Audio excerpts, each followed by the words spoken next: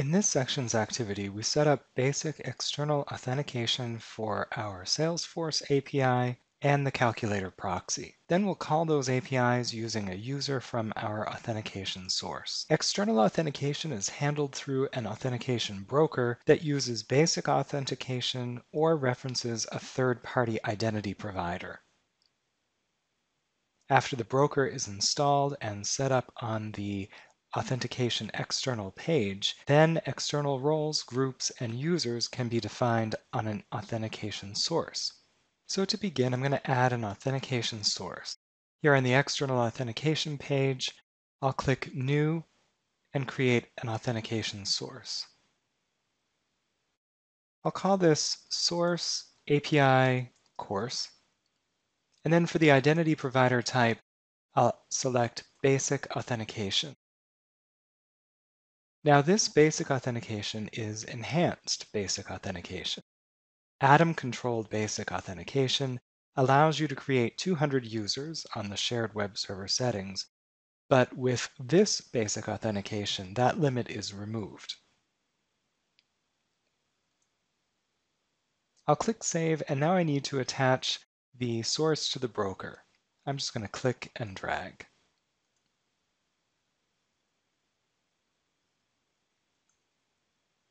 Now I'll add the roles, groups, and users. We're only going to add 2 of each, but you can add more if you would like. So under my source, I will navigate to roles and add a role. This first one will be called administrator. And then the second role I'll call general. You'll notice when I make a change to the source, I get a prompt that I need to save and send to broker. I could do that now, or I can wait till the end. Under groups, I will add a group called developer, and I will select the role of administrator.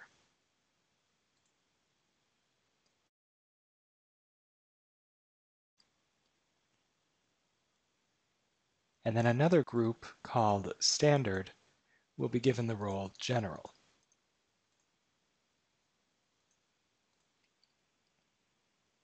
Now to create the users, these are the actual people that are going to be calling the API.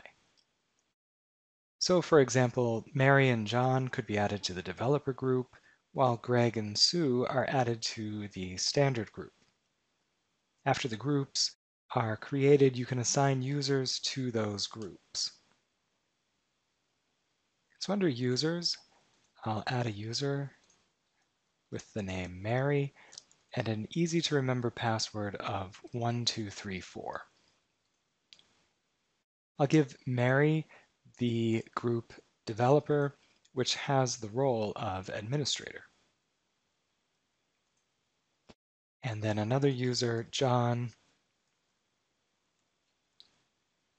same password, 1234. But John is going to be in the standard group.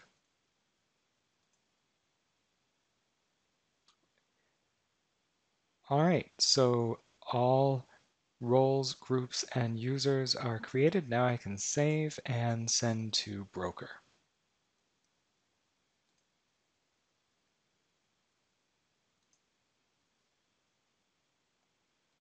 Now I'm going to add a plan for the APIs. An API that is deployed to a gateway must have at least one plan assigned to it. A plan is a collection of policies that set limits to API requests and link a valid API key to a specific API deployment. So under Configure Server, I'll select Plans, and then choose Create a Plan. I'm going to call this plan Unlimited APIs.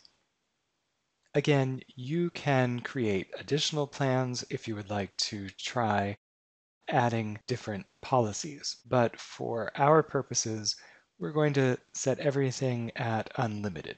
unlimited message size, rate limit, and quota limit.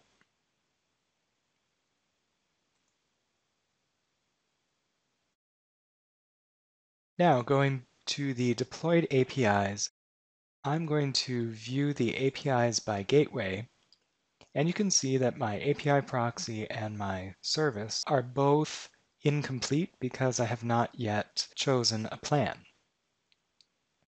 So let me choose the proxy first, and then search for a plan to add unlimited APIs. I'll add that to the deployment.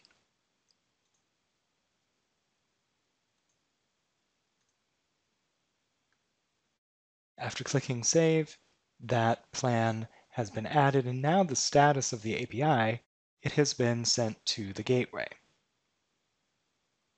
I'll do the same thing for Get Prospects.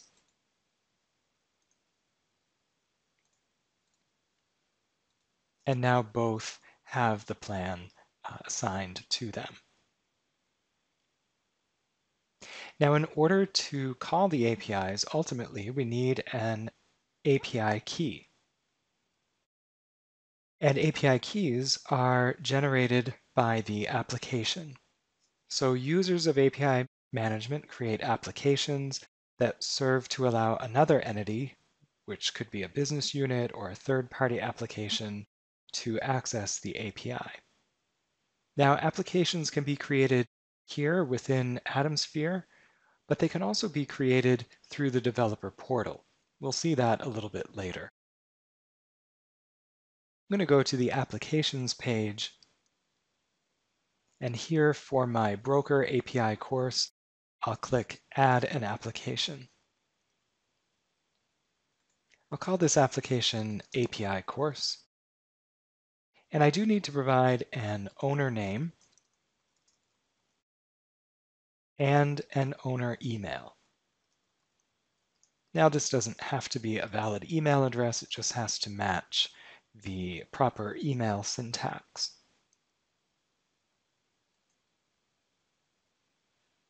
I've created the application, but there are no APIs subscribed to that.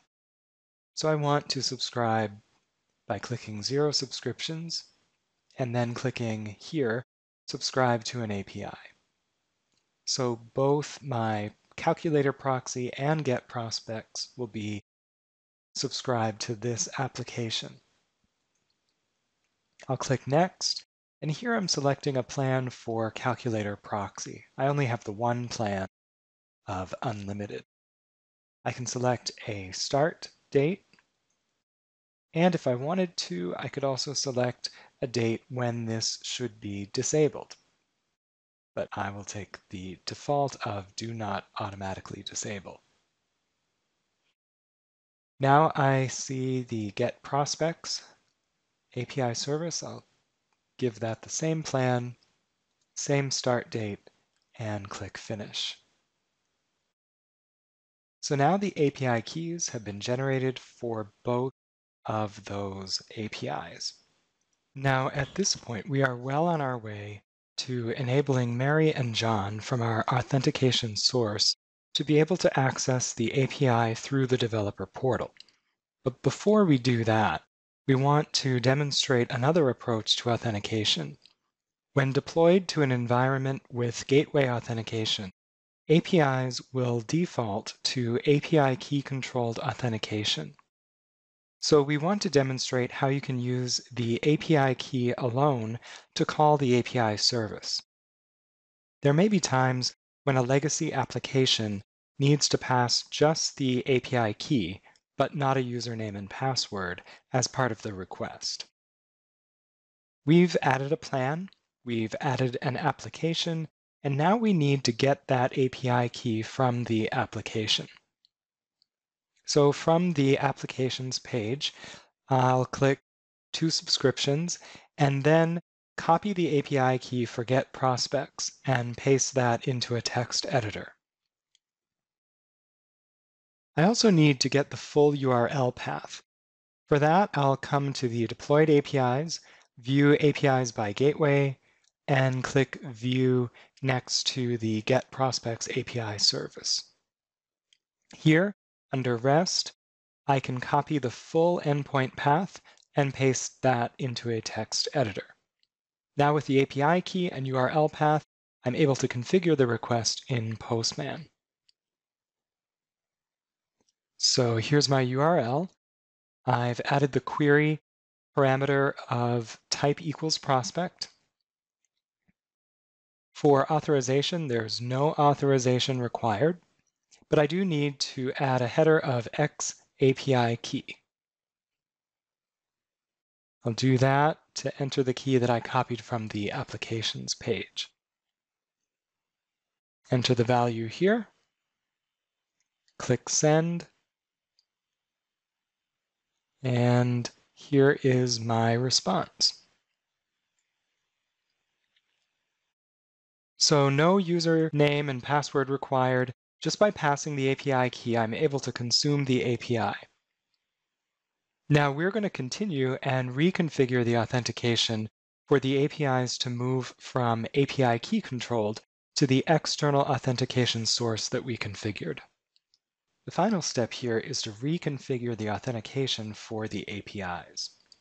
To do that, I'll come back to the deployed APIs and view the APIs by gateway. Now, when APIs are deployed to an environment with gateway authentication, they will default to API key-controlled authentication.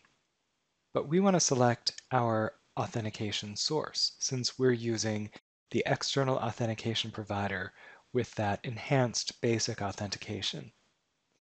So first, for the proxy, I'll click API key controlled and select external authentication provider and the API course. Now I could here restrict by role, adding a restriction of administrator or general, but I'm not going to do that. I'll click Save and do the same thing for Get Prospects, my API service, selecting External Authentication Provider and Source API Course. Now we're almost ready to call the APIs using one of the users from our authentication source. To do that, we're going to obtain the user's API key by subscribing to the APIs by means of an application through the developer portal. We'll look at that in the next section.